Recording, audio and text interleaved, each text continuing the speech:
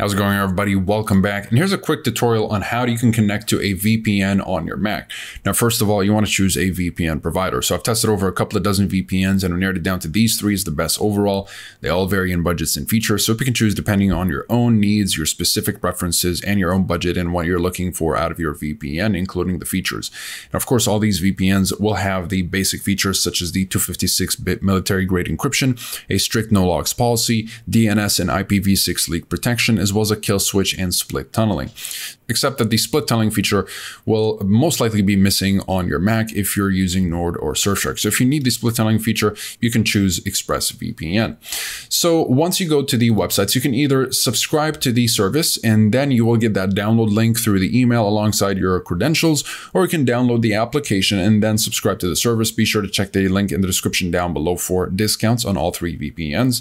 Once you download it, you'll have one of these applications and you can just go to any of these VPNs and connect. Let's say you want to unblock the American Netflix library. You go to America right here, connect to one of these locations.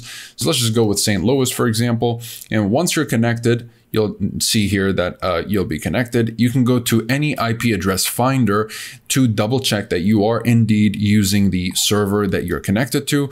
And you can go here and just refresh. So what is my IP-address.com? And I should be in St. Louis, Missouri, as you can tell right here. And it's as simple as that. Once you're done, you can either keep it on to keep your data and traffic completely anonymous and encrypted, or you can pause it or turn it off. You can use any of these VPNs to unblock all kinds of streaming services. You can torrent safely or simply just bypass geo restrictions or secure your traffic and keep your data encrypted and anonymous. If you're interested in learning more about the privacy policy, speed streaming, and torrenting capabilities, as well as security and features of these VPNs, you'll find the full reviews down below, as well as links to pricing and discounts if you'd like to learn a little bit more about them.